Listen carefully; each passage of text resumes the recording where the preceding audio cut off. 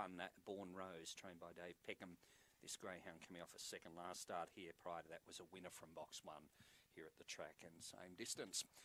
Soon know they're in and locked away for race number 5 on the program.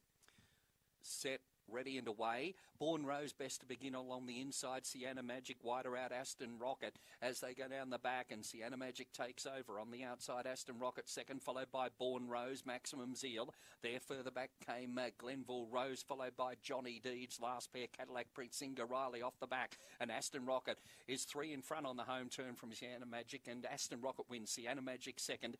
Third went to Maximum Zeal in front there of Glenville Rose. Then further back in the field came Cadillac Prince. Well, back out of it was Johnny Deeds. It was back towards the rear along with Inga Riley. 23 and 10 roughly the time recorded here. And you'll find the winner will be number 6, Aston Rocket, for trainer Dave Peckham, defeating 2, Sienna Magic.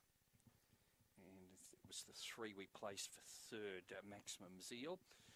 In the frame at the moment, 6, 2, third coming up, going to number 3, and officially 4th in the event was number 1, Born Rose. So 6, 2, 3 and 1 official placings, 23 and 13 the race time recorded by the winner, number 6, Aston Rocket.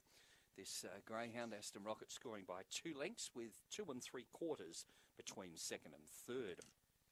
Number 6, the winner, Aston Rocket, Black Dog, December 18 by Barcia Bale from Aston Jardor.